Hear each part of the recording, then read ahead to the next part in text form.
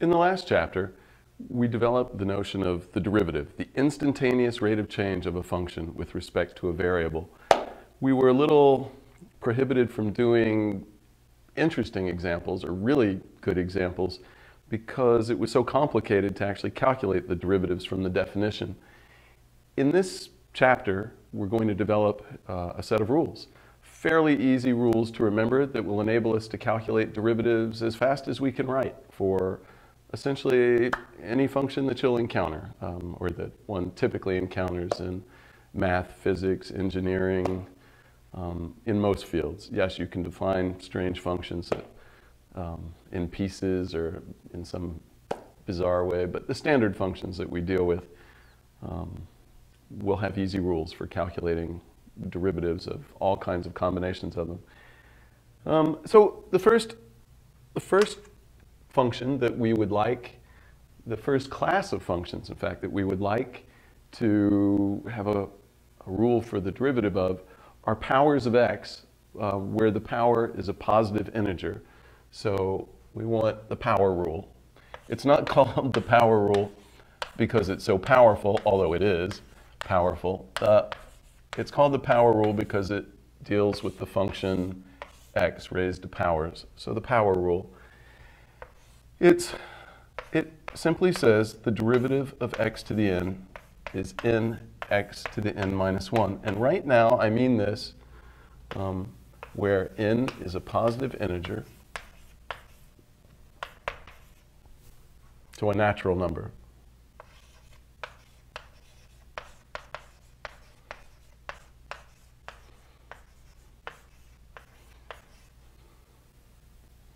So,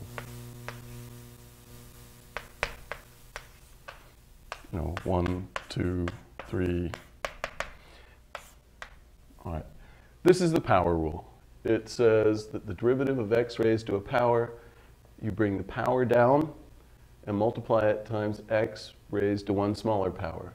So you bring the power down as multiplication and you subtract 1 from the exponent. Why is this true? Why would we make up such a strange rule that the instantaneous rate of change of x to the n is in x to the n minus 1, or the derivative of x to the n is in x to the n minus 1? The answer is we don't make up the rules that we're going to derive. You have to prove them from the definition of the derivative, the definition that makes the derivative the instantaneous rate of change. You prove them, but then you just remember the rule and you don't go back to the definition and recalculate every time. So why is this true? Maybe before I say why it's true, let me just give some quick examples that show you how easy this makes things. So what am I saying the derivative of x raised to the 4th power is? It's 4. X to the 4 minus 1, so it's 4x cubed.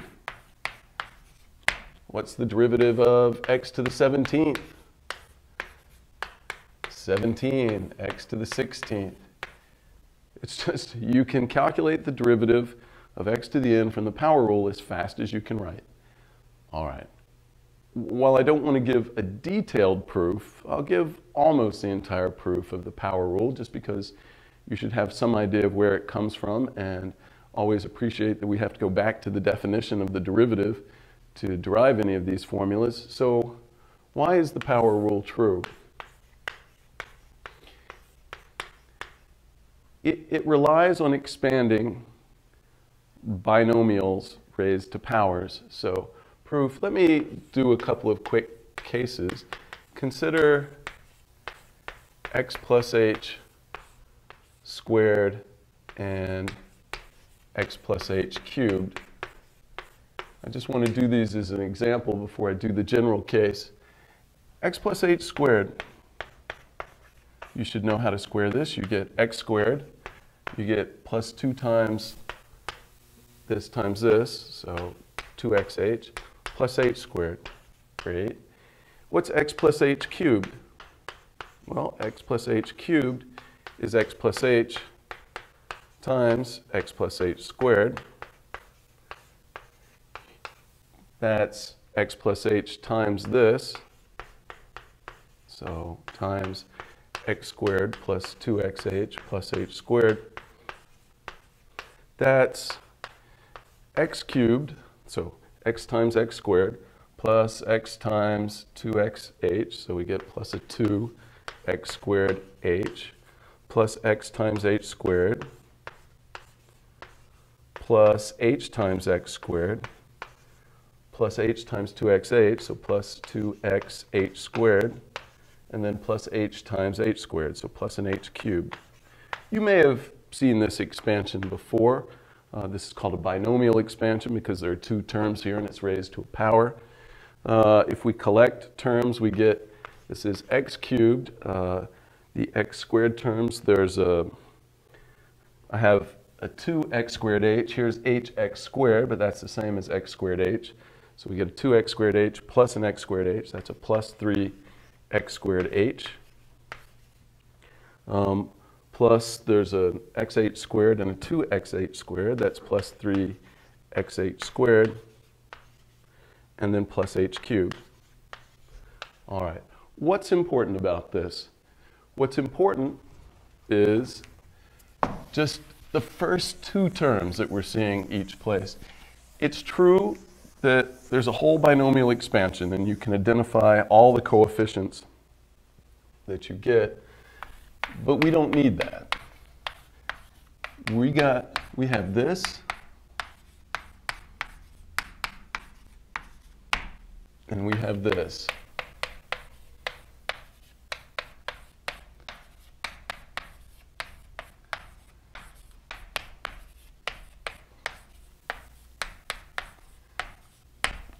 What do you see here? You see that when you raise a binomial, x plus h, to a power, you start with powers of x of the same power you have here. So you start with x cubed, no h's. And then as you go down, the power of x goes down 1, the power of h goes up 1. The power of x goes down 1, the power of h goes up 1. The power of x goes down 1 more from x to the 1 to x to the 0, which is 1, times h cubed. And then the question is, where do these coefficients come from? Those are called binomial coefficients, but all we really need, and we'll see this in a minute, is this first one. And it's always just n. When the exponent is 2, there's a 2 there. When this exponent is 3, there's a 3 there. It's not going to matter to us what the rest of the coefficients are. So what I'm claiming is that one can prove by induction, we won't, that this is x to the n plus n, x to the n minus 1 times h. So the power of x went down by 1, the power of h went up by 1. The coefficient here is whatever the exponent was. And then there's other stuff. What's the other stuff? The other stuff is you've got powers of x and powers of h, but after this, all the powers of h are 2 or bigger. Right? Because in the next term, power of x will go down by 1, the power of h will go up by 1, so you'll have an h squared. And every term after that will have a power of h that's h squared or higher. So I'll just write that we get something that's h squared, and if you factor the h squared out of those terms, h squared times some function that'll have x's and h's in it, where this thing is a polynomial in powers of h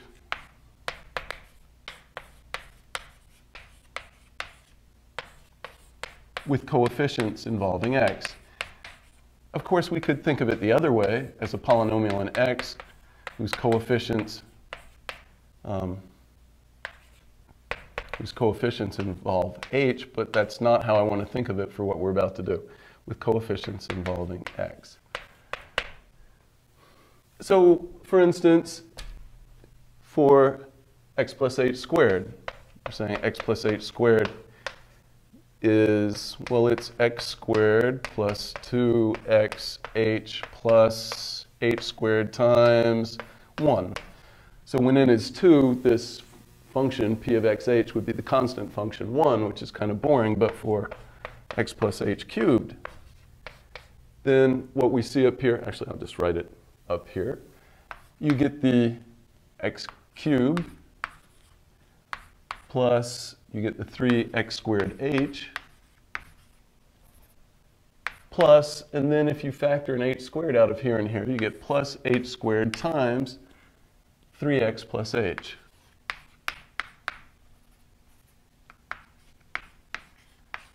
So when you get to x plus h cubed, yes, you get x cubed plus 3x squared h plus h squared times this function of x and h, which is 3x plus h. All right. So we need this. This is what we need. And once we have that, the proof of the power rule is easy. It's not a coincidence that the power rule says the derivative of x to the n is n x to the n minus 1, and you see an n x to the n minus 1 there. That's exactly where it's going to come from. So, how do you prove the power rule? The derivative is the instantaneous rate of change. It's the limit of the average rates of change. It is that limit. So, what is the derivative of x to the n? It is the limit as h approaches 0 of this with the x replaced by x plus h to the n minus that x to the n all divided by h. But now we use that x plus h to the n has that form that I just wrote.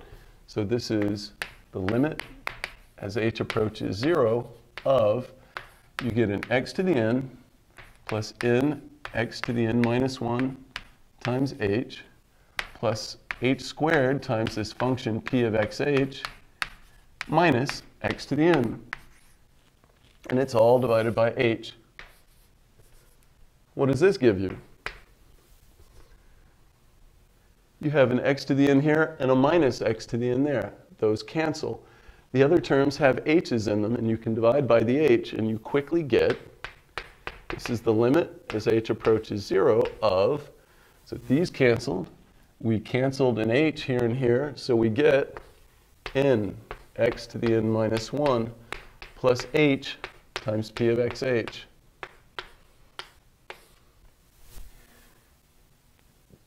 H is our variable. It's what's changing here. X is some fixed value, at least while we're calculating the limit. So this is just a constant as far as h is concerned. So the limit of this part is just, we split up this limit as a sum. The limit of this part is n x to the n minus 1. And then you get plus this part.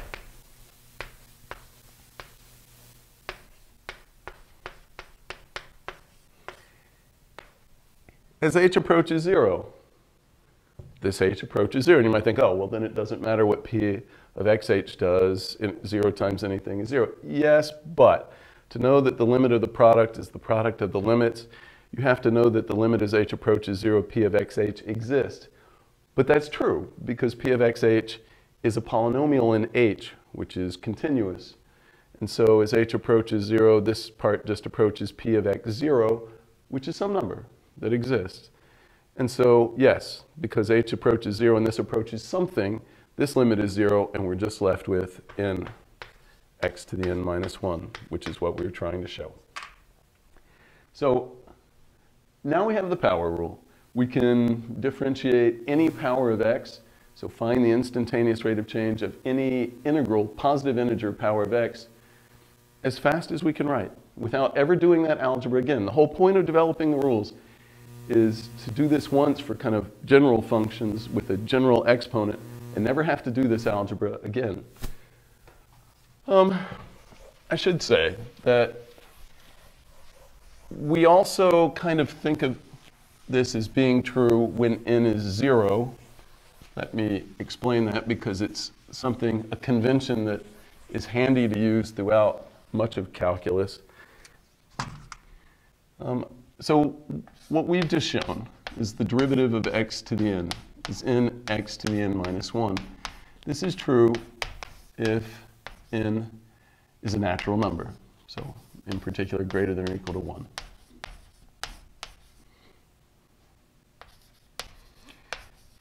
But we actually have a couple of problems, even when n is 1 and when n is 0. So when n is 1, So we would be saying the derivative of x to the 1, which is just x.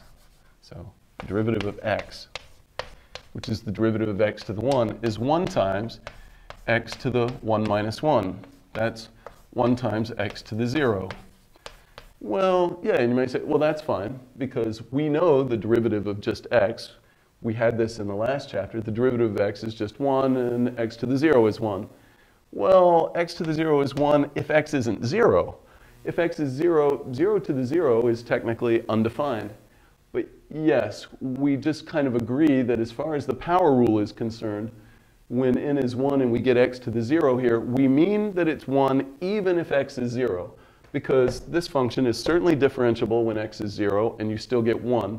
So here we need that we're agreeing that at least as far as just so that we can say the power rule is true when n is 1, we have to adopt the convention that x to the 0 in the power rule equals 1 even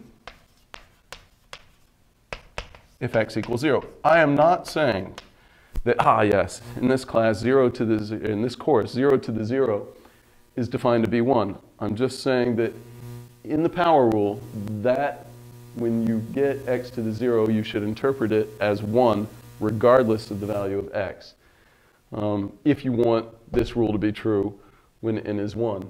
On the other hand, you could just consider this a separate rule, but that's kind of annoying. We have a similar thing if we actually take the derivative of x to the 0. What should this mean? Well, if x to the 0 means 1, when we're dealing with the power rule, then of course the derivative of 1, 1 is a constant, its derivative is 0. So this should be 0. Of course, if we apply the power rule when n is 0, what we get is that this should be 0 times x to the minus 1. So it's 0 times something, and we're saying that should be 0. Fine, except what if x is 0 again? All right, if you want to say the power rule is true even when n is 0, then you need to have another convention that, all right, not only does x to the 0 mean 1, but 0 times x to the minus 1 needs to mean 0 even when x is 0. So if you understand those degenerate cases that, yes, when x is 0, you have to interpret this in a way that you're not saying that 0 over 0 is defined. I'm not saying 0 to the 0 is 1. I'm saying that when you're reading the power rule, if you want to apply it, that's how you have to think of these things. With those conventions, yes, the power rule is true for n an integer greater than or equal to 0, and that's usually how I'll use it. Knowing the power rule is especially convenient or nice in combination with two things that we proved in the last chapter, namely that if you take the derivative of a constant times a function, we had that if you take the derivative of a constant times a function, that's the same as you can pull the constant out and multiply it times the derivative of the original function. We also had, I didn't prove it, but that if you have the sum of two functions and you take the derivative, it's just the sum of the individual derivatives.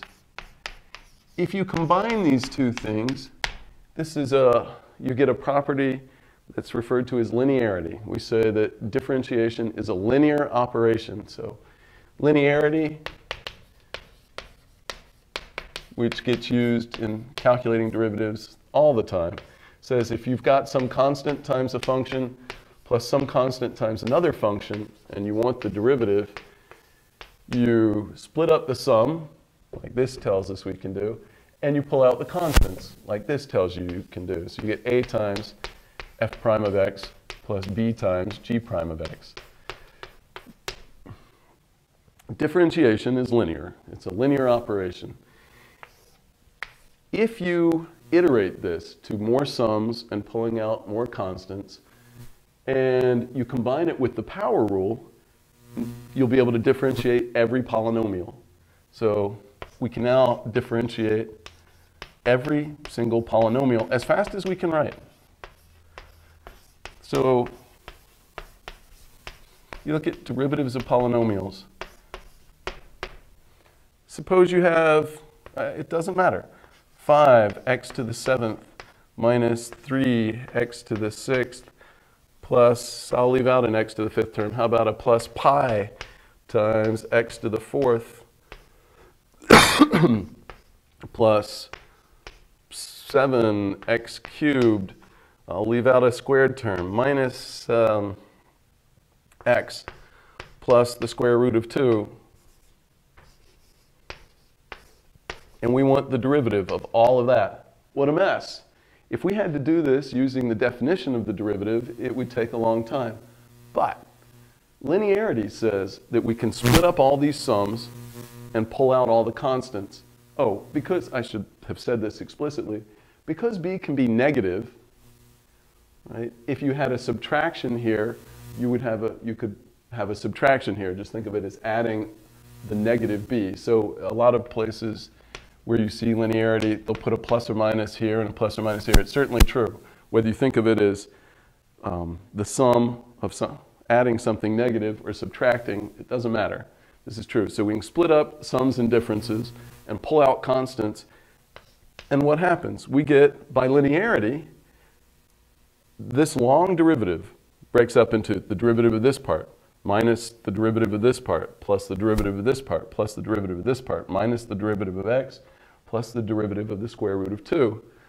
But then the derivative of this part, by linearity, you can pull out the 5, and you're just left with having to calculate the derivative of x to the 7th. But the power rule tells us how to do that. So what do you get? You get 5 times 7x to the 6th, where we use the power rule. The exponent comes down, you subtract 1 from the exponent, minus 3 times the derivative of x to the 6th, 6 times x to the 5th. The power comes down as multiplication, you subtract 1 from the exponent. Pi, it's just a constant. It's an ugly looking constant, but it's just a constant. You know, it's about 3.14. So plus pi times the power rule, 4x cubed, plus 7 times 3x squared, minus the derivative of x is just 1, and the derivative of a constant, even though it's the square root of 2, you don't do anything with the square root operation. The square root of 2 is just a constant. Its derivative is 0. And this is the derivative of that polynomial. You can simplify it. You can neaten it up a little bit, right? This is 35 and minus 18 and 4 pi and 21x squared. But we finished differentiating. This is the derivative of that complicated thing. We don't use the definition anymore. But I want to emphasize, the rule kind of disguises that it's an instantaneous rate of change. It is because the definition of the derivative is what we use to prove this rule. The definition of the derivative is that the derivative is the limit of the average rates of change. So this is the instantaneous rate of change of this function with respect to x. It's just kind of, that fact is kind of hidden because we proved this rule that we use to calculate it. All right, maybe before I do some more interesting examples, it would be helpful to have some summation notation. So some notation for writing polynomials and long sums. We'll need it later in the book, and now would be a good time to have it. So let me introduce summation notation, or sigma notation. So suppose m and n are integers,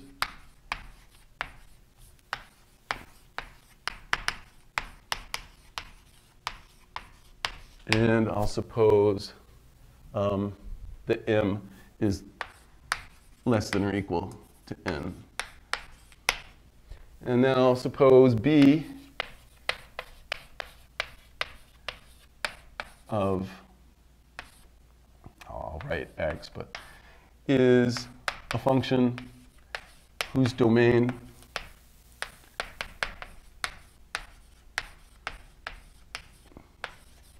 includes, I want it to include all the integers between m and n, including m and n, whose domain includes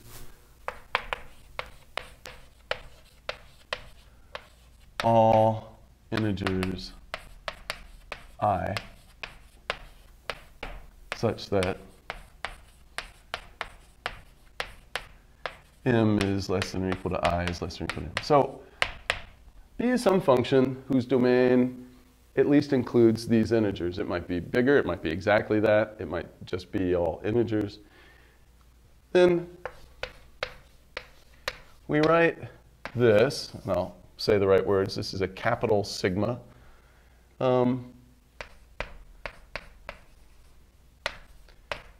We write this, which is, you read it, the sum as I goes from m to n of b of I.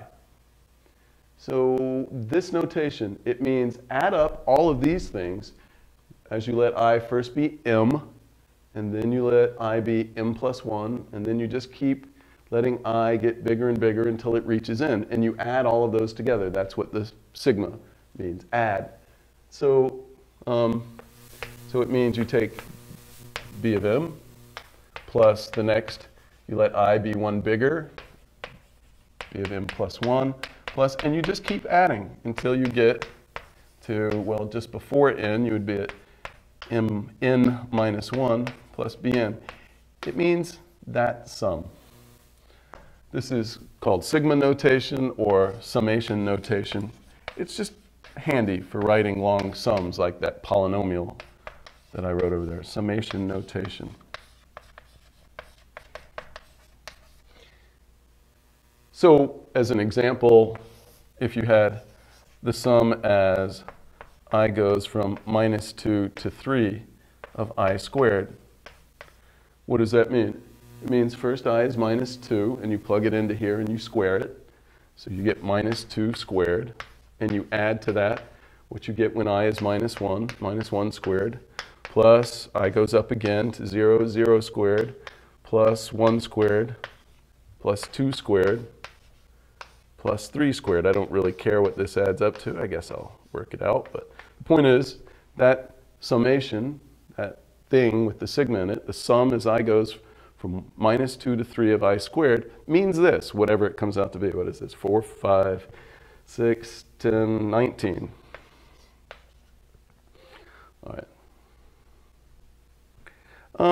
Okay, that's summation notation. What's nice about summation notation? Well, lots of things, but the reason I'm doing it right now is so I can write in general what the derivative of a polynomial looks like, although this example was probably very clear. In general, if you have a polynomial function is always of this form.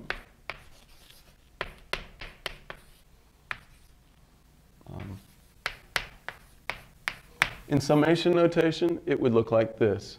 You let I be 0, and you get a to the 0, x to the 0. And again, we are assuming that x to the 0 means 1, even if x is 0. It's just, we are not claiming 0 to the 0 is defined. It's just handy that it fits into this notation for us to think of x to the 0 as meaning the function that's always 1.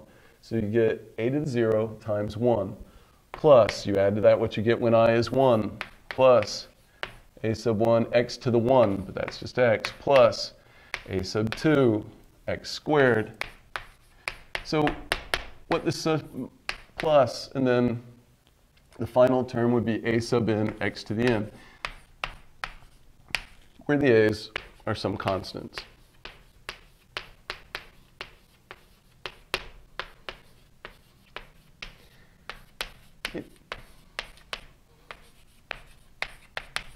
This is just a convenient way of writing polynomials. This would be a polynomial of degree n, assuming that a sub n is not 0. All right. So the point is that now we can write the derivatives, the derivative of a general polynomial very easily by combining linearity and the power rule. The derivative of this general polynomial, the derivative of this constant term will be 0. And then the derivative of this term will be a sub 1 times the derivative of x, which is 1. So you'll get an a sub 1. So our indexing, the I is called an index, will start at 1. It's the sum as I goes from 1 to n of, you can just look at each term. The fact that the derivative of the sum is the sum of the derivatives, means the derivative of this sum, you just add up the derivatives of these, but then you can pull the AIs out because the derivative of a constant times a function is just the constant times the derivative function. And then the power rule tells us that the derivative of x to the I is I, x to the I minus 1. So this is what you get. The derivative of this general polynomial is this. AI times I times x to the I minus 1. Then you sum those as I goes from 1 to n. Again, we are assuming the convention that when I is 1, so that this is x to the 0, that by x to the 0, we mean the function that's always 1. Great. So now we know how to differentiate every single polynomial. So why don't we do some examples? All right. In the last chapter, we had a problem about a spherical balloon. And we wrote the radius of the balloon as a function of the volume and looked at the rate of change of the radius as the volume changed. I'm going to look at the same balloon, the same spherical balloon, but now I'm going to have the volume as a function of the radius, which is kind of the more normal situation. So I have a spherical balloon.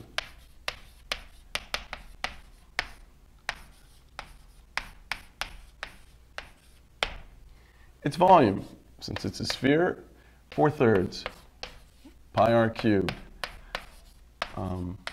where V is the volume in, I'll say in cubic inches.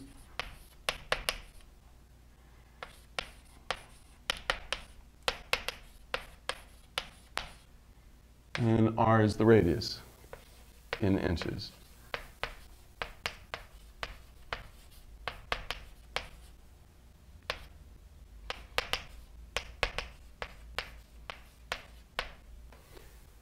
Okay, the question is, what is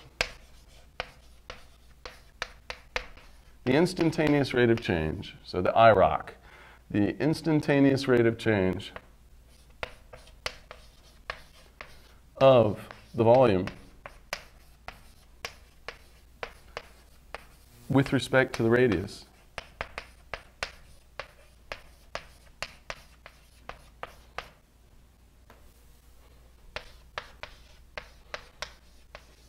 When the radius is 5 inches.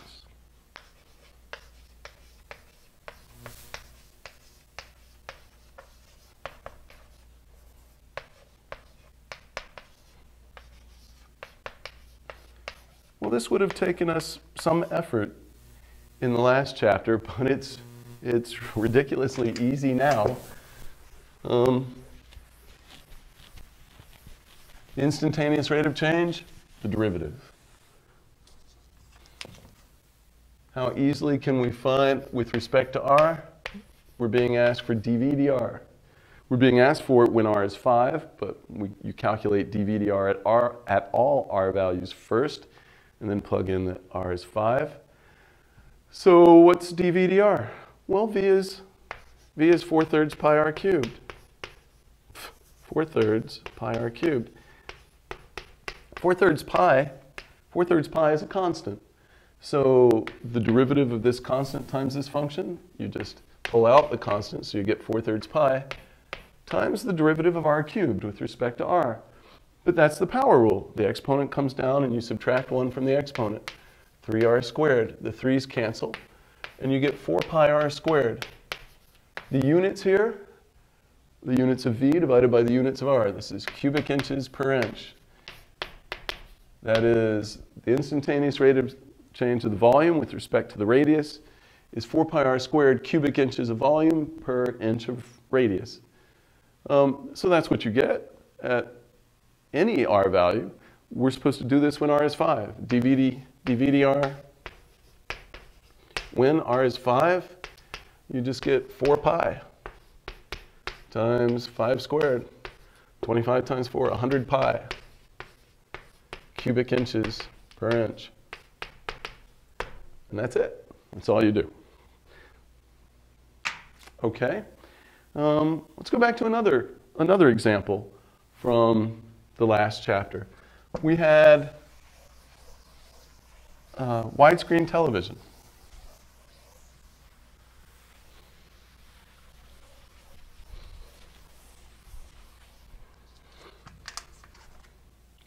So we had a 16 by 9 television. And we determined that the area of such a television as a function of its diagonal length was, actually I have to look up the number, 144 over 337. 144 over 337 times d squared, where A is in square inches,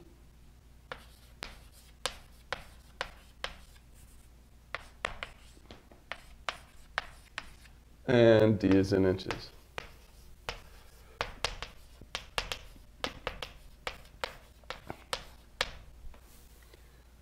Great. So what's the derivative? What is the instantaneous rate of change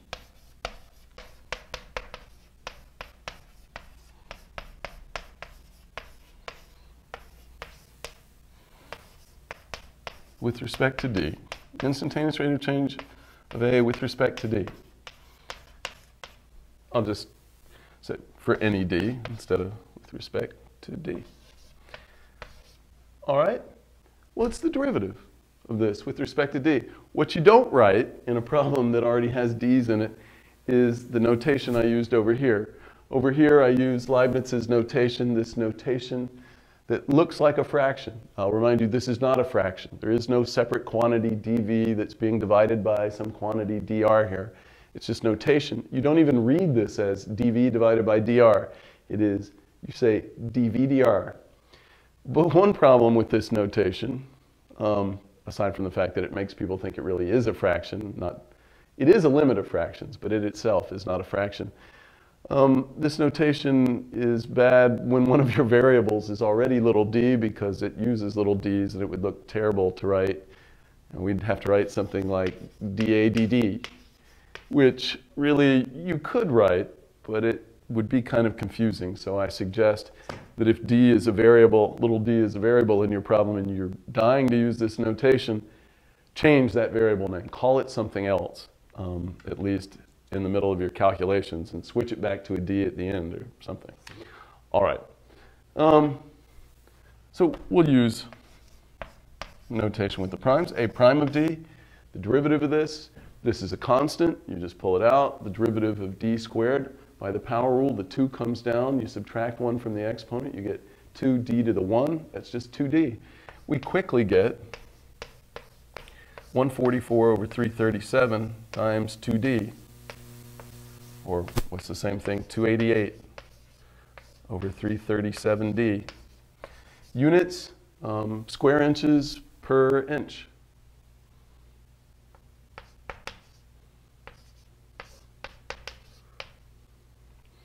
That's the instantaneous rate of change of the area of the television with respect to the diagonal length of the screen.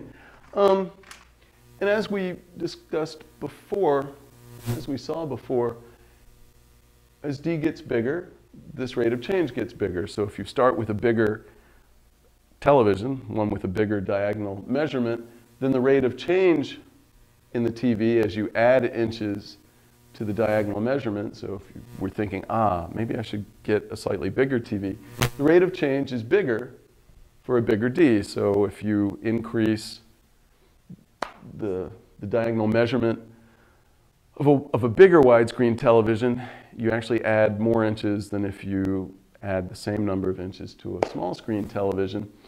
But it's in a way, that's counterintuitive because a lot of us think, like I think, yeah, for a small TV, if you add some inches to the diagonal, it makes a bigger difference. Well, when we think that, we don't really mean a bigger difference. We mean it increases the percentage. As a percentage of your current area, it causes more of an increase when D is small. That is, if you have a small television and a small screen television, and you add a couple of inches, or a few inches. Maybe you double the area of your television when it wouldn't double the area of a much bigger TV. Yeah, you might add more actual inches in the big TV than to the small TV, but as a fraction of the original size, it's much bigger when D is smaller. How do we see that? Well, it's easy for us now. We can define the fractional rate of change. The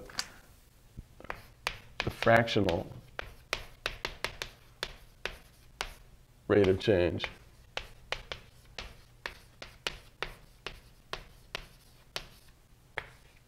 of A with respect to D.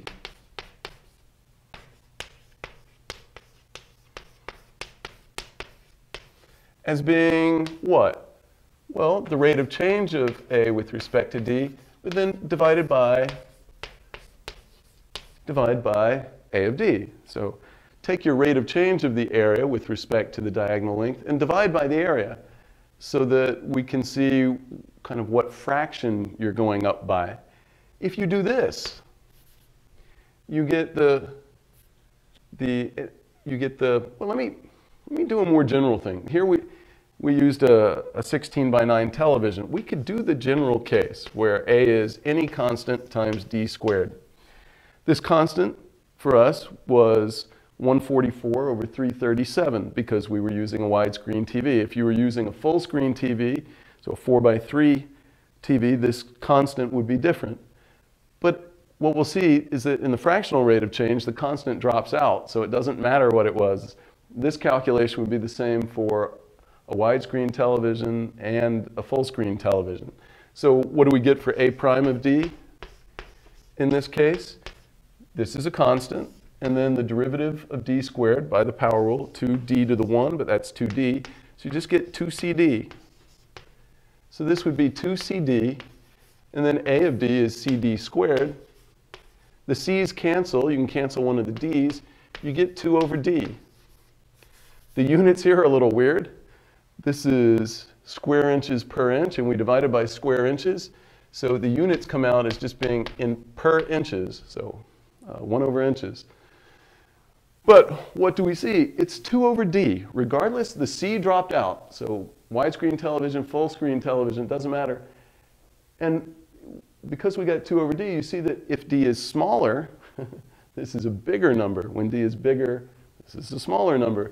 So the actual fractional increase in the size of a television is bigger for smaller televisions. And this kind of matches our intuition that, yeah, if you're considering a small screen television, if you just go up a few inches, you get a much bigger television. Bigger as a fraction of the other size television. All right.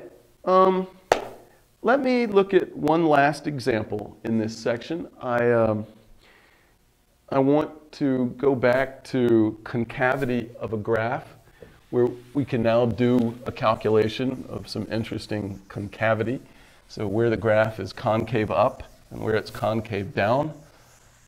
We looked at that in the last section of the first chapter. But let's look at it again now that we have the power rule and can actually do some calculations easily. So let's look at y equals some polynomial in terms of x, and the polynomial I want is x plus 2 times x minus 1 times x minus 3. For us to use the power rule on this, we are going to, and linearity, we are going to need to multiply this out. So let me go ahead and do that. You get x plus 2 times this part. You get x times x, you get x squared. The cross terms, you get a minus x minus 3x, so minus 4x. Plus minus 1 times minus 3, so plus 3. And then you multiply that times x plus 2. So you multiply x times x squared, you get x cubed, plus x times minus 4x, so you get a minus 4x squared. Plus x times 3, so plus 3x. And then 2 times x squared, plus a 2 times x squared, plus 2 times minus 4x, so minus 8x, plus 2 times 3, so plus 6. And then collecting terms, you get an x cubed squared terms. We have a minus 4x squared and a plus 2x squared. That's a minus 2x squared. X terms, a 3x minus 8x, so a minus 5x, and a plus 6. So let's look at this polynomial and its graph. Of course, if you do this on a computer or on a graphing calculator, you can have your device draw a very accurate graph on the board. I'm just going to sketch it. And it's one of the reasons that I had started with this factored. I at least know the 3 zeros of this. So it's when x is minus 2, when x is 1, and when x is 3. So I at least have those points. So let's put a...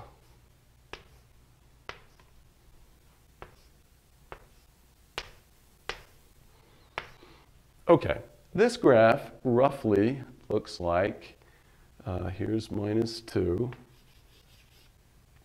It roughly looks like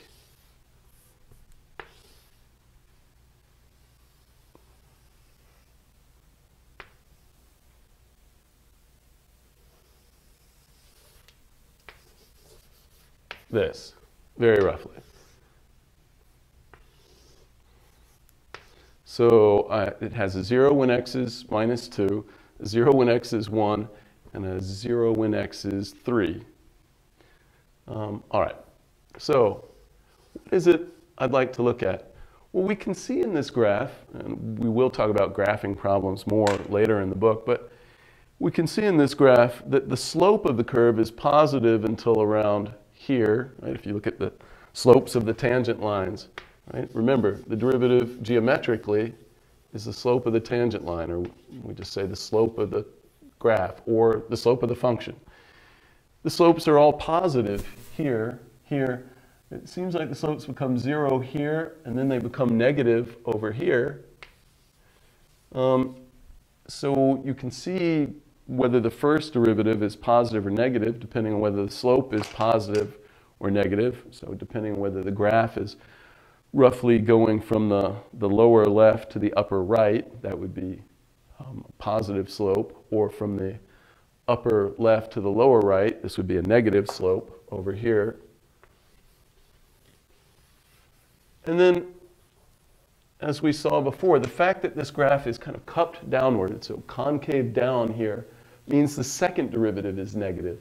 The slopes are decreasing, so big positive slope, smaller positive slope, 0 slope, negative slope. The slopes decrease until around here somewhere, and then they start, this is not supposed to do this weird thing right here. And then the slopes start increasing, and they're negative, less negative, so that's a bigger number, less negative, 0, and then positive. And so, yeah, over here you see a graph that's concave up. So that's where the slopes are increasing, which means the second derivative is positive. Can we actually calculate where the first derivative is positive and negative, and where the second derivative is positive and negative, so that instead of just trying to see these places on the graph, we can actually calculate exactly where they occur? Yes, it's easy for us now. Here's our function y. We know how to calculate its derivative from the power rule. It's easy. We get that y prime, actually let me write y here. It is x cubed minus 2x squared minus 5x plus 6.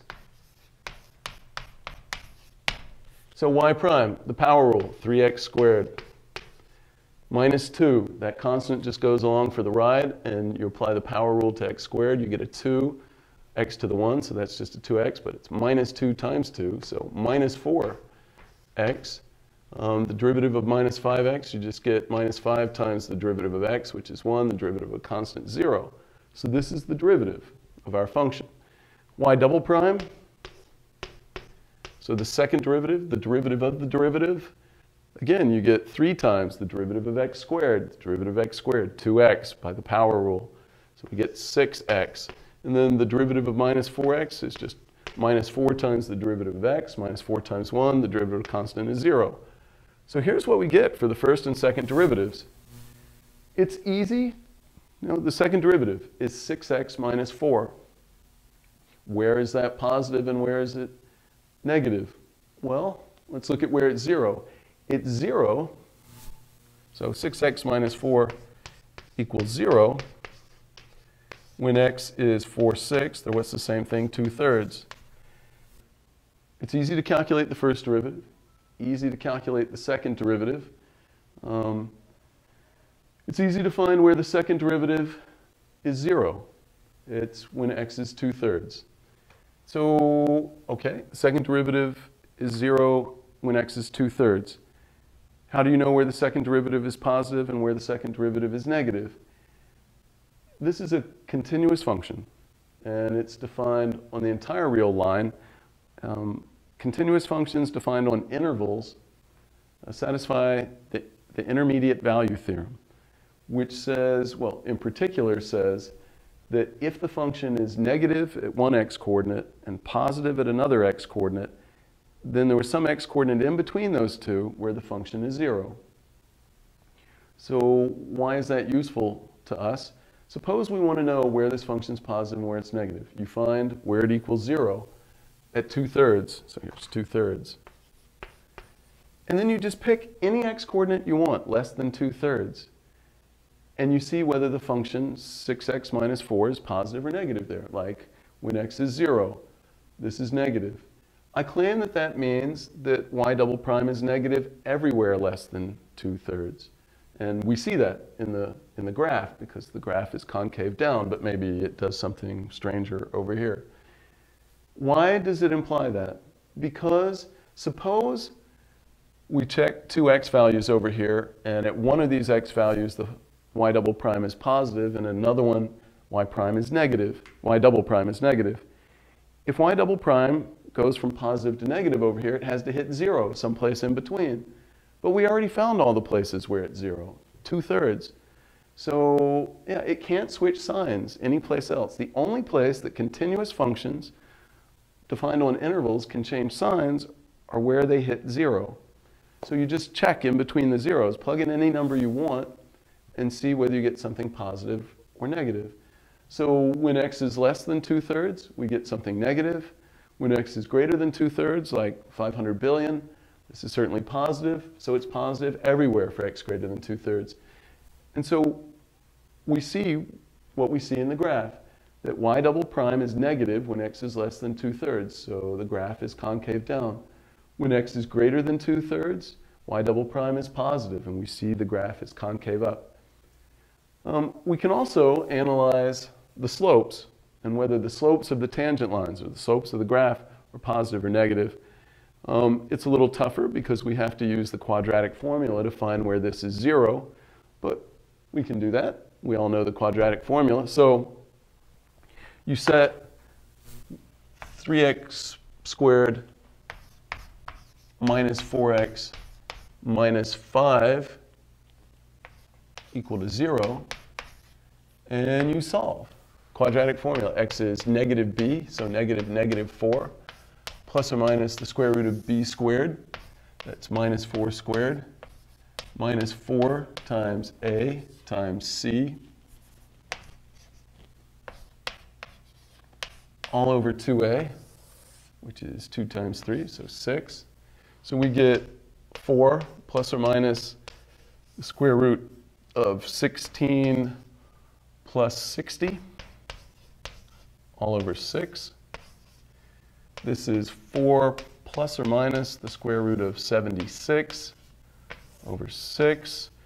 76 is 4 times 19, so we can factor out a square root of 4 and as a 2, so the square root of 4 is 2, so this is the same as 4 plus or minus 2 times the square root of 19 over 6, and so that's, you can divide the numerator and denominator by 2 if you want. This is 2 plus or minus the square root of 19 over 3. All right. Approximately 19 is a little less than 25. square root of, where it's a little bigger than 16, so the square root of 19, somewhere between 4 and 5. So what are we getting for the roots? Something between 4 and 5. 2 minus 4 would be minus 2/3. So, right, 2 minus 4 over 3 would be minus 2/3. 2 minus 5 would be minus 1. So somewhere between minus 2/3 and minus 1. So yeah, that's where we're seeing this horizontal tangent line, this slope 0. This is really 2 minus the square root of 19 over 3. Where are we finding this other horizontal tangent line? It would be at 2 plus the square root of 19 over 3. So this is 2 plus the square root of 19 over 3. What is that? Again, this is between 4 and 5. So this is between, the numerator is between 6 and 7. So, a little bigger than 2. It's a little bigger than 2. Okay. And, right, so what happens to the slopes? Well, the slopes then, I didn't mean to erase that. The slopes then can only change signs at these two x coordinates. So when x is less than 2 minus the square root of 19 over 3, we should see that y prime is positive because the slope is positive. What's my favorite number less than 2 minus the square root of 19 over 3? Negative 300 trillion. If x is negative 300 trillion, then you get 3 times something very large, because you get negative 300 trillion squared. The squared will get rid of the minus sign, and then you'll have 300 trillion squared. That's much bigger than this part. You get something very positive. So certainly the slope is positive here. Instead of picking negative 300, something absurdly negative, you could just pick negative 2. When x is negative 2, you get 3 times 4, 12, plus 8, so 20 minus 5, 15. In any case, something positive. So the slope is positive everywhere for x less than 2 minus the square root of 19 over 3. So that's why you see this positive slope.